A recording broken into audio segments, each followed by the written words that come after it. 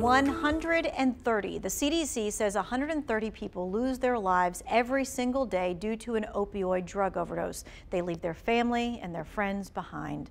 Narcan, an overdose reversal drug, is carried by police, EMS. You can buy it, but is that enough to just have access to it?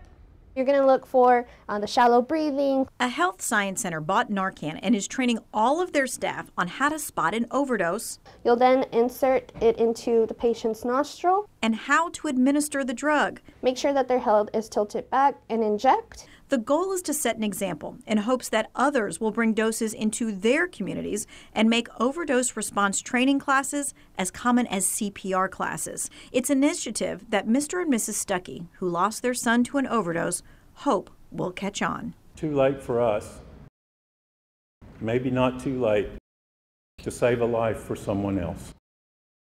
The Centers for Disease Control and Prevention statistics show that over 26,000 opioid overdoses in the U.S. were reversed by non-medical people using Narcan from 1996 all the way to 2014. Now, this is one of those drugs that you don't want to be reading the instructions right before you got to use it.